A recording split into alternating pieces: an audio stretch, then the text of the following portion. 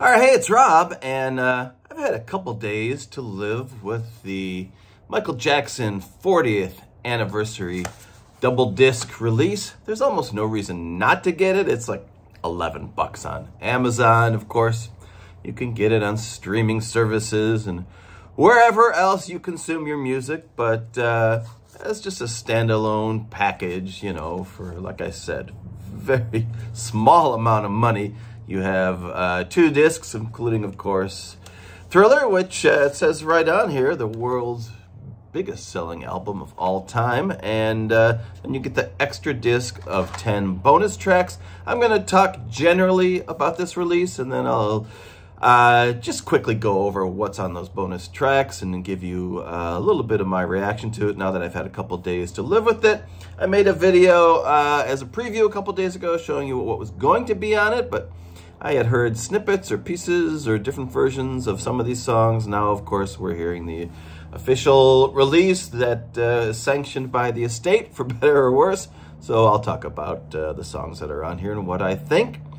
Generally, of course, you can't argue with Thriller. What a fantastic album. I never realized it only has 9 songs. They could have stuck something else on there. I mean, that, you know, is skipping out a little bit. Some of the songs were a little longer. Of course, Thriller and I think Want to Be Starting Something get into a little longer running times. I don't know exactly how much, but, you know, 5-6 minute songs on here. Of course, like I said, there's no reason to comment on Thriller. It's you know, fantastic. There's amazing songs on it, groundbreaking. The whole thing, you know, well deserving of its status as, you know, the biggest selling album of all time. Something has to be, and it may as well be Thriller. Fun fact, I've never owned it before, so for me this is a win-win to get the second disc of the bonus tracks and then to own Thriller, which I've never owned in any format. We just have heard so much of that record that I just feel like, you know, at this point, what am I going to get by owning it? I've heard these songs a billion times. I mean, other than Baby Be Mine, which actually is a really good song. That's another Rod Temperton track on the record. And I think The Lady in My Life didn't get all that much airplay. That's, again, written by Rod Temperton. But other than those, everything else, of course, we just were hit over the head with that. If you grew up in the 80s, I mean, every 5 seconds you were seeing Beat It or, you know, Billie Jean on MTV. And you have to remember how groundbreaking it was because they didn't play black artists on MTV. Matter of fact, it was David Bowie, I think, who finally said, this Michael Jackson guy is amazing. Why aren't you playing his stuff? And they weren't. You just didn't see a lot of diversity in the early days of MTV for whatever reason. Just the same situation, you know, that used to exist where you had rock music and disco and there was like nothing in the middle. And if you were a fan of rock, you were like a white person. And if you were a fan of disco, you know, or soul or whatever, you were, you know, probably somebody, you know, who was in a minority group or whatever it was. And I'm not saying that I agree with any of this stuff. I think it's terrible. I think segregation in all forms, especially, you know, relating to music, I mean, was just awful, and it was unsustainable, of course. Even in the 50s, you had Elvis, and you had race records, and you had music that only white people are supposed to listen to. Pat Boone would do the version that the white people listen to of the blues song or the R&B or whatever it was, and they'd have a rope in the middle of the concert, and, you know, one group of people would be on one side, one would be on the other. I mean, all of it was terrible. And like I said, growing up in the 70s, it was equally segregated and equally frustrating that, you know, if you were a person who liked rock in general, you hated disco. And if you loved disco, then maybe you didn't like rock so much. I mean, those were the times that we grew up in. And Michael Jackson kind of smashed through that barrier, broke down that wall. Of course, he did it by doing songs like Beat It, where he had Eddie Van Halen playing guitar. So even the metalheads were like, I gotta listen to Beat It. It's got Van Halen on it, you know. And even Michael, who said Beat It was supposed to be the, you know, black version of My Sharona. Now, there's not a lot in common with the song My Sharona by The Knack and Beat It by Michael Jackson, but He just wanted this in-your-face song with a lot of attitude that, you know, you couldn't help but notice and you couldn't help but enjoy, whether you like rock or disco or whatever. So he kind of, you know, blurred those lines in between those different types of music, and it needed to be done. All right, let's talk about this actual release here, now that I've gone into philosophy and all sorts of areas that I didn't expect to be talking about. But, so you have, of course, the first disc, Thriller. Don't need to say any more about that. The second disc, these are supposed to be songs that were considered for Thriller, and the estate says, for whatever reason, they remained in the vaults, they remained unreleased, they didn't get put on, of course, Thriller, but on subsequent releases or whatever. Although I think a couple of these ended up on the posthumous album Michael. I'm not the biggest Michael Jackson aficionado, so I don't know all the stuff that some people know, but I did work with him for 2 years. So if you haven't seen my other videos, I worked in the studio where he recorded Dangerous. I saw him every day for 2 years of my life. I was there as my first job out of college, pretty much. So I was a gopher, a runner. I wasn't doing anything that had to do anything with the music. I was getting people lunch. And occasionally they would let me plug in a couple cables or set up a couple microphone stands or pick up some equipment or drop off some master tapes, that kind of stuff. But anyway, you can watch plenty of other videos. I have a whole playlist of them actually now, called, I think, Michael Jackson's Dangerous, and all sorts of different stories from my time working with Michael during Dangerous. But we're not talking about Dangerous either. This is Thriller. Let's get into what's happening here. I'll talk about, in general, people's frustration, and I certainly understand it, that these songs that are supposed to be considered songs for Thriller really aren't.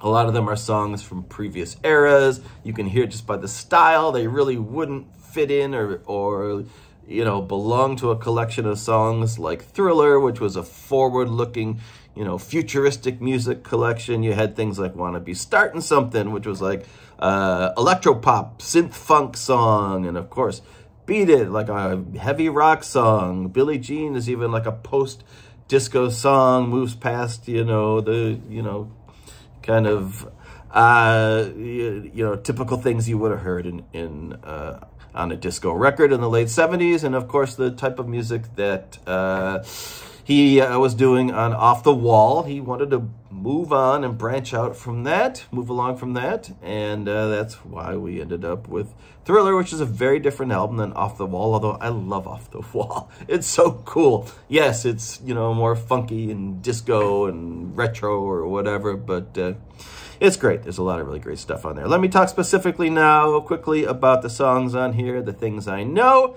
I've again covered this in another video, but having listened to them, now I can give you a little bit of a reaction of what I think about these songs, how they sound, and should they even be on here at all. And there are a couple of videos I've seen where people are like, why is this song on here? It has nothing to do with Thriller, and that's probably the case. Like I said, people know more than I do about this stuff, and they can talk about that in their videos. Anyway, Starlight, first track, is a Rod Temperton song.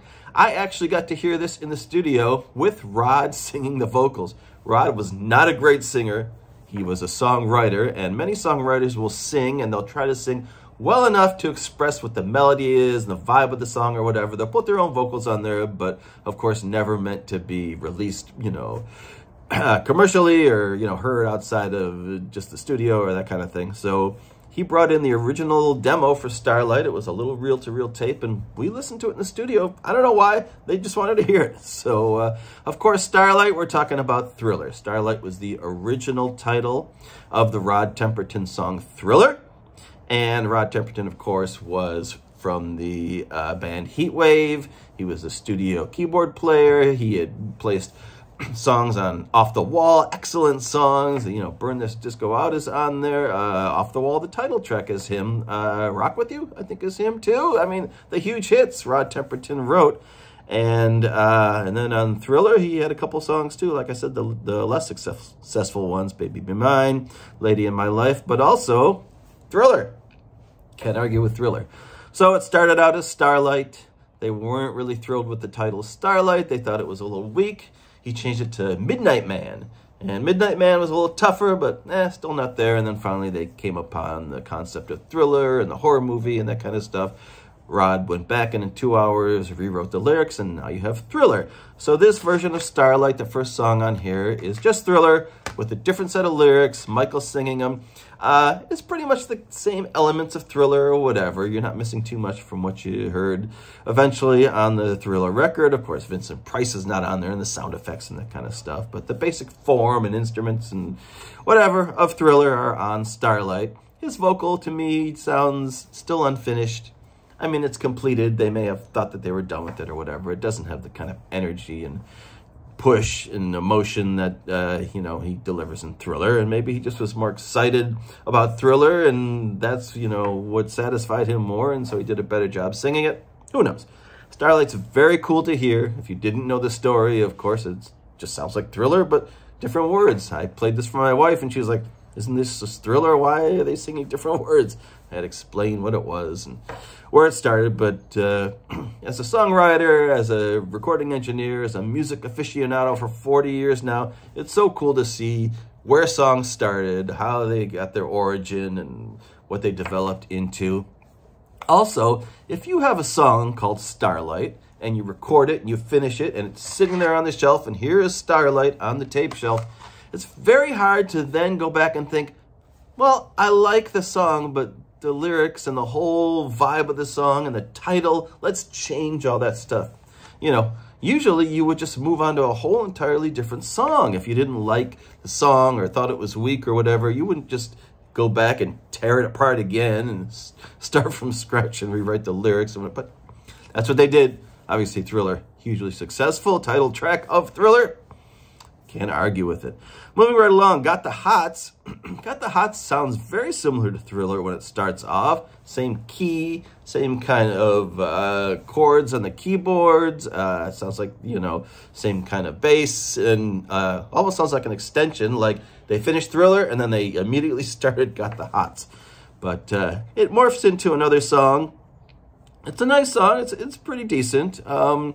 It just sounds like a song, and like many of them on here that are good songs, but they just don't, knock you over the head. They don't knock you out, and you can see why, ultimately maybe it's like a B-side. That's what it sounds like to me. Should be the B-side of some song. Maybe it was. I don't know. But in any case, didn't end up, of course, on Thriller, and now 40 years later, we get it here as track 2. But anything Rod Temperton does is going to be, in general, good quality. He's an excellent songwriter. He wrote Always and Forever for Heatwave. Come on. So Got the Hots is going to be good. Number 3, I think, is worth the price of admission. It is the best song on here. It's called Who Do You Know? It is an old school throwback soul song. Sounds like an early 70s song. I grew up in Detroit. We had a station called WDRQ, and that's what we used to hear on that station were these songs by the Dramatics and the Stylistics and the Spinners, and just these really solid, melodic, simple, old school, soul, almost a Quiet Storm, kind of mellow, sparse, really great, solid songs.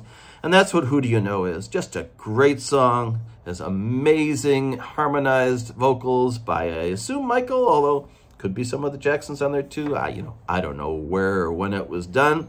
It's clearly a demo. It's clearly something that, was a work in progress that at some point got abandoned. It's a very nice song. The only thing I could say about it is, who do you know? The chorus doesn't really mean anything. It doesn't relate to the lyrics of the song or whatever. I think it's about a girl that, went away or, went missing or whatever. I think if they called it, Where Did You Go or something, that kind of relates to what the song is about. She left me, she's gone, where did you go? Something like that would have made more sense than Who Do You Know, which is like, what does it matter who you know, the girl's gone or whatever. But other than that, fantastic song. Like I said, definitely worth the whole price of buying the package just for that. Number 4, Carousel, written by Michael Cimbello. He wrote Maniac, of course. I worked with his brother, Danny Cimbello. That was really my first job in LA. I worked with Danny Cimbello in his home studio in Venice. Sadly, he passed away a couple years ago, but very nice guy. Another songwriter. He didn't work with Michael, but he worked with somebody I knew, Allie Willis, who wrote September and Neutron Dance. I think he actually wrote or worked on Neutron Dance as well, and did a lot of the similar kind of stuff happening back then, the early kind of rap stuff, soul stuff, R&B stuff that was happening in the late 80s, early 90s, and that's the kind of work we did there in his studio. I worked with him for a couple months off and on, and then ended up at the job I had where I, happened to, get a gig where the first, thing that I walked into was Michael Jackson's Dangerous for 2 years. So I just kind of stumbled into it, not knowing, when I got hired what would be happening, and they sent me over there, and there I was for the next 2, I think, plus years, longer than 2 years, working on Michael Jackson's Dangerous, or, I should say working in the studio where they happened to be recording Michael Jackson's Dangerous. The song Carousel is very nice as well. Again, if anything, I think the problem with these in general is they just don't sound, like a cohesive piece of what Thriller is. They kind of are of a style that's, maybe more likely to have been included in Off the Wall. Maybe they were started during the Off the Wall era and they kept working on them or whatever. But so the style just doesn't sound like the upfront, more modern style of song that we heard on Thriller. Carousel is very nice. Again, beautiful backing vocals, and I love that chorus. I lost my heart on the carousel. It's just kind of syncopated and pulls you along. It's very cool. It's a nice track. I mean, it could have ended up on Thriller, and maybe, you would have accepted it as part of it. But good song for sure. Behind the Mask, that one sounds more lo-fi to me, almost like they pulled it off a cassette. And it makes sense. It's called Mike's Mix. Like I said, most of these say demo after them, and demo would imply that maybe Michael did it at home with his brothers or whatever versus something that he did in a studio.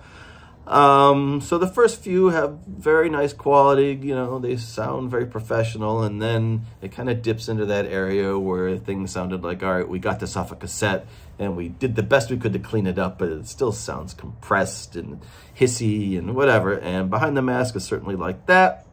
Behind the Mask is a song by the Yellow Magic Orchestra, and they are a Japanese pop group.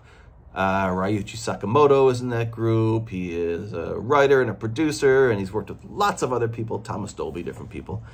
And so Behind the Mask was a song presented to Michael by Quincy. Michael liked the music. He didn't like the words. He totally rewrote them. And then after that, the thing kind of languished, didn't go anywhere. But Eric Clapton picked it up. He covered it, and he sang the words that Michael wrote for this song.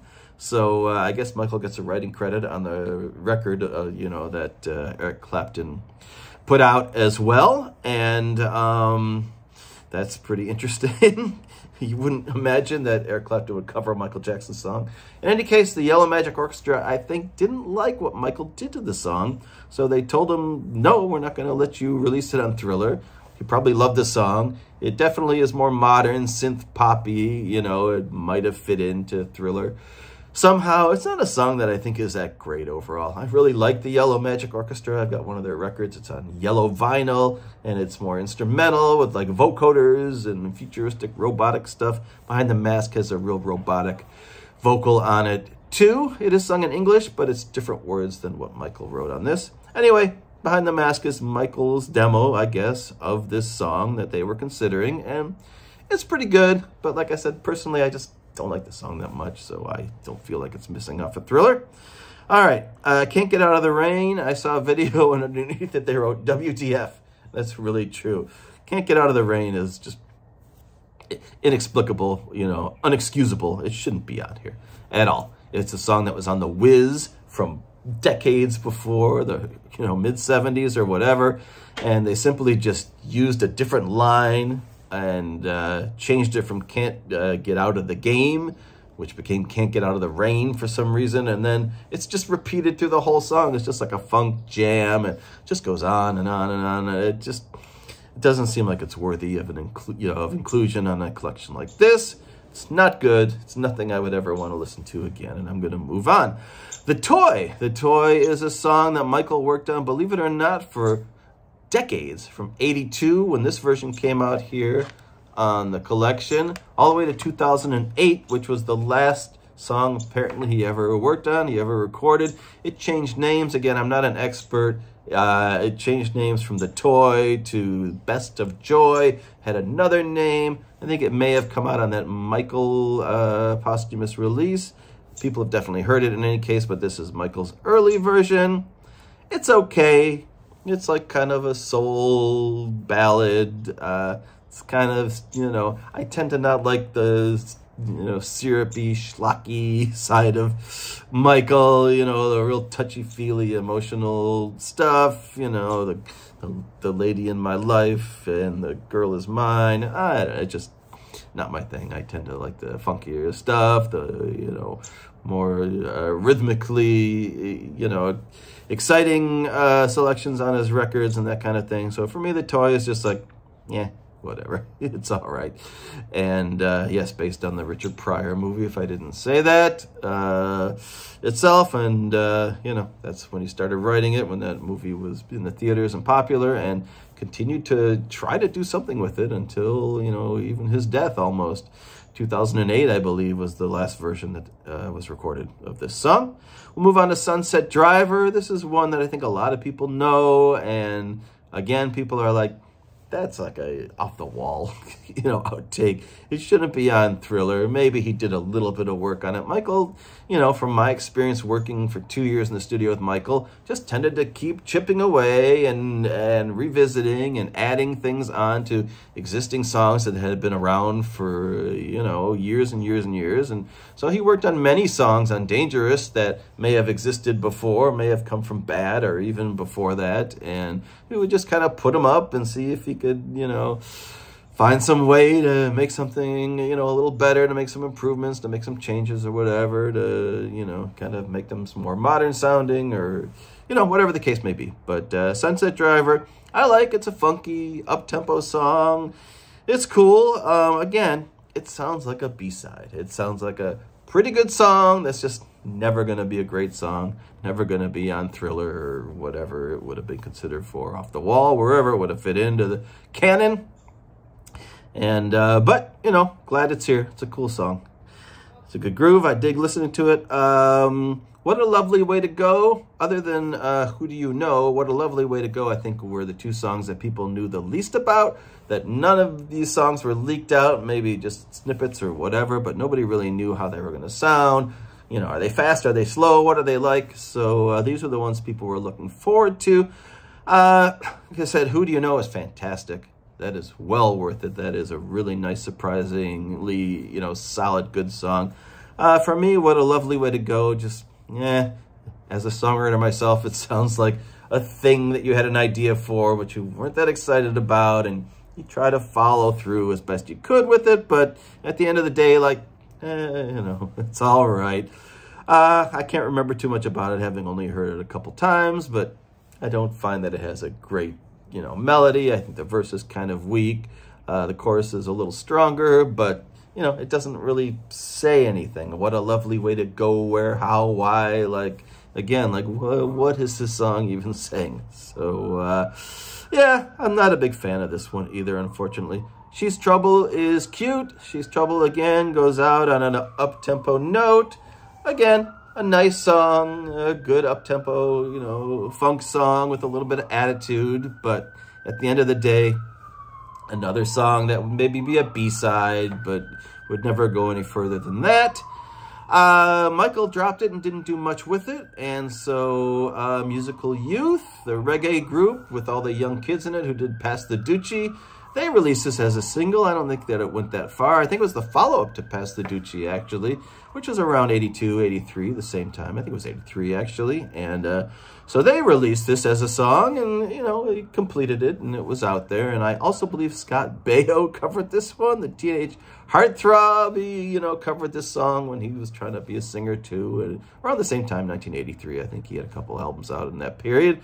And I'm pretty sure this one was on there. Again, just kind of a leftover song that you listen to and you say, it's okay. I don't mind hearing it, you know, it doesn't annoy me or, you know, make me angry or whatever, like a couple of these do. But ultimately, just not going to make the cut, and it didn't, and that's why we're seeing it here on the backside of this 40th anniversary release of Thriller. All right, wrapping it up here, 25 minutes, long time. All right, gonna get out of your hair. Thank you for listening, watching, supporting my channel. Finally got to 1,000 subscribers, which means I can do more stuff. I can do better videos and put a little more work into it. I'm motivated because now they're paying me to do it. Rock and roll. All right, God bless America. All right, anyway, thanks for watching, and talk to you later. Bye.